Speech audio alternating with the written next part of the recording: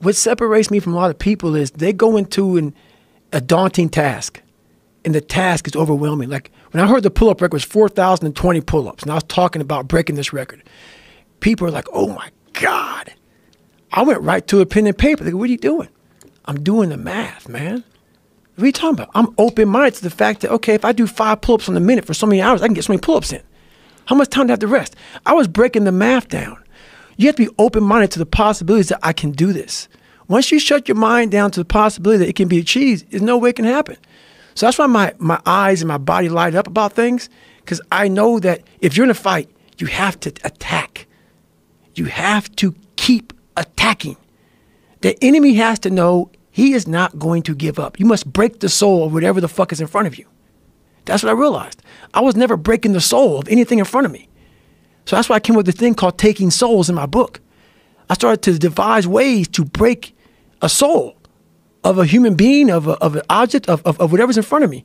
If you keep on attacking something, nothing wants to stand in front of anything that is relentless. Nothing. The Taking Soul part of the book is really interesting because you talked about like the mind shift that you had when you were in Buds. Yes, sir. Yeah, that's an intense part of the book. It is. That's when a lot of stuff started clicking, man. I started watching those instructors on the side because there's 3 shifts. There's 8 instructors, 3 shifts. Because the guys going through Hell Week, they're up all day and all night for 130 hours. This is the promised land of mental hardening for me. I love this place. And you have the instructors who they've been there, done that. Now they're instructing you.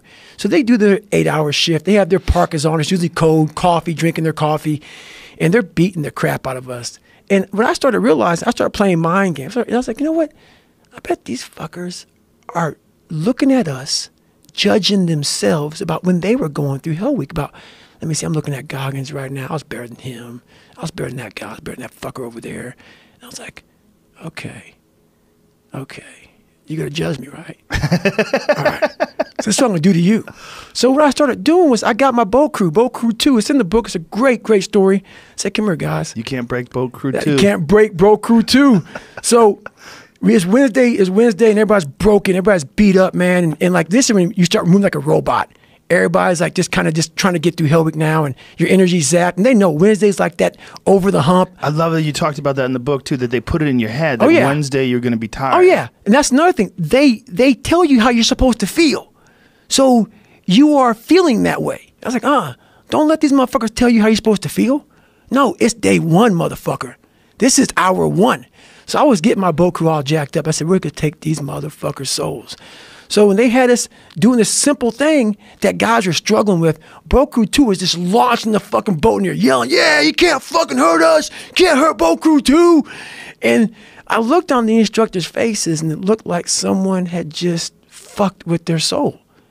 And I looked at my guys in my boat crew and I said, hey, guess what? Those motherfuckers aren't fucking tonight.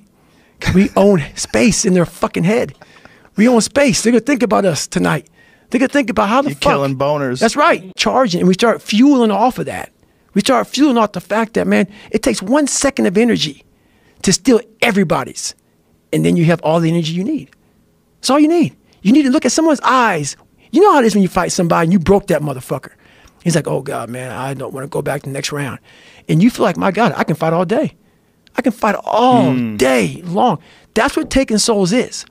But you have to have the will, the heart, the courage to go that distance when you're exactly jacked up. You have nothing left to give and give more.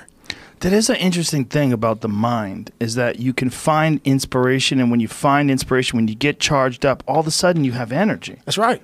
It's right. It's weird. I talk about in the book also is about I learned how to control my adrenals.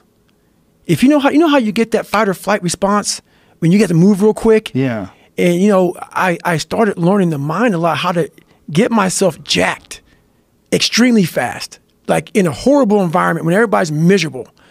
I learned how to really find strength in the misery. When everybody's suffering, everybody's all poopy pants and their mentality's down and everything, I started just like, my God, this is where I shine. And I started using all that misery for tons and tons of drive and motivation to to then lead people further.